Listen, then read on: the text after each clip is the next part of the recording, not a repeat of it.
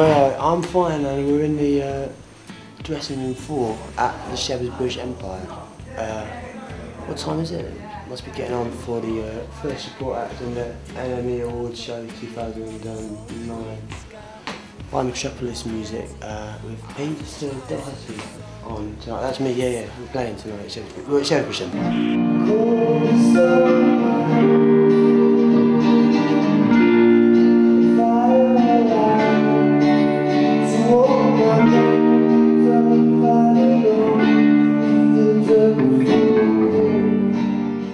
Well, you know what? Between me and you, it's always bad luck to have a good sound check.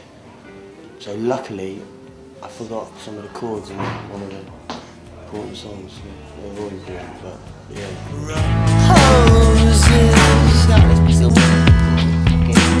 Yeah, Stephen Street's playing a guitar.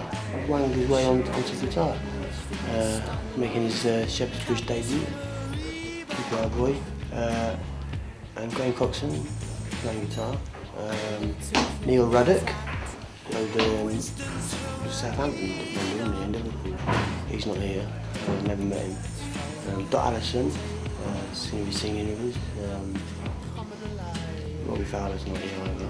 Oh yeah, and the strings. Yeah. On like half a dozen songs, I think we're going to be just replicating what we do on the album.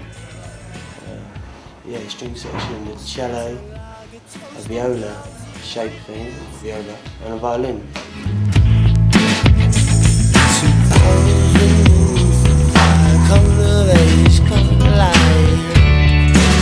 I always get a bit funny before gigs, to be honest. It's not the most comfortable place for me to be. It's quite therapeutic talking about it, probably.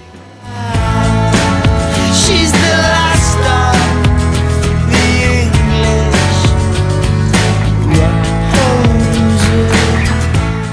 I think it's the songs, I don't know if there's so much broken down as a bit more spacey and yes, slower. I think it's a bit slower and mellower. So the words are just a bit clearer, I think. So I think when you have to pronounce the words more clearly, you actually have to say something as opposed to being able to, you know, be a bit more string of consciousness based and just rattle off things that, you know, might be seen as poetic or descriptive without necessarily meaning too much. Not that things have never meant anything in the past, but there's more. Am I telling the truth? Are there more stories this time around? I think people seem to be asking more about the songs these days. That's one thing I've noticed recently. You took me by surprise, you see, you're actually asking about the music, so I don't know what to say. But I always think it's more powerful using the first person though, definitely. You say like, I'm feeling a bit off because I've had a bad day, or she was feeling off because she dropped something on her foot. It's like a bit more disconnected. So you can take more risks maybe.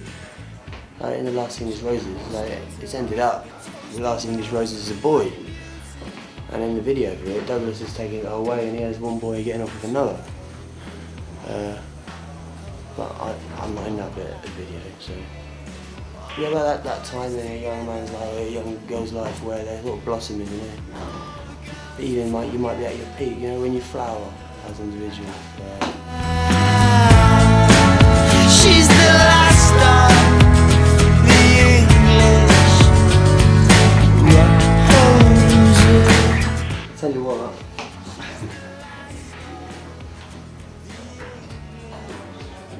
Full tour, yeah, well we're starting at Cardiff, moving on to Southampton, then we cut across Pennines, no don't, we go to Norwich, then we cut across to no we don't, we go to Lincoln, Nottingham, Brighton, Folkestone, Leeds, then we cut across the Pennines, then we go to Grimsby, and then we end in Edinburgh, and then back across the Pennines to come home. I look at that and I think of Tony Hancock and Pilchards.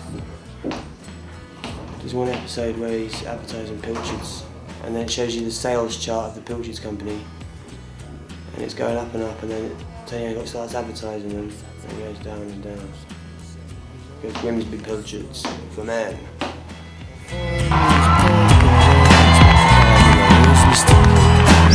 Do you love